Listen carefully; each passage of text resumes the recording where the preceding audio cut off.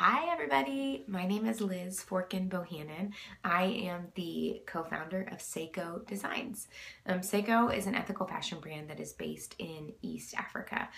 We exist primarily to create opportunities to educate and empower women, both in East Africa and here at home.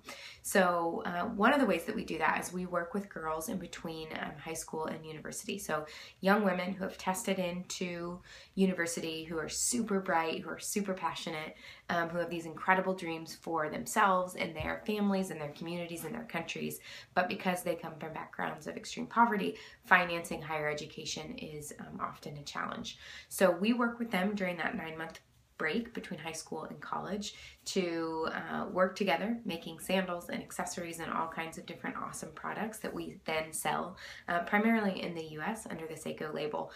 So they work with us for 9 months.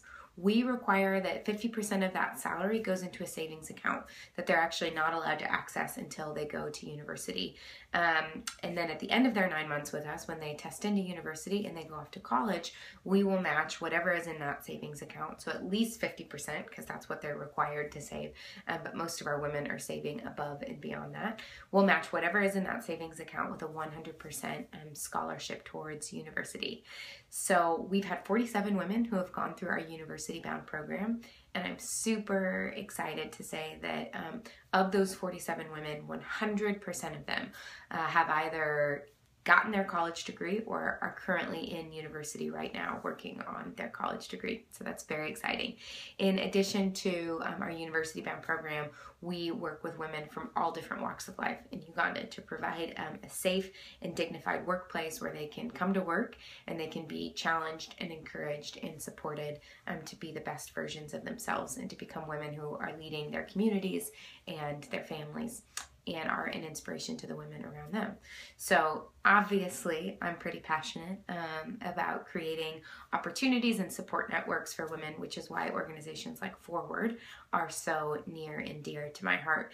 The founder of Forward, Diane Pattison, has been an amazing mentor and supporter and encourager and challenger to me, and a real example of what can happen when women walk alongside other women and believe in them and support them and cheer them on and challenge them and ask them the right questions.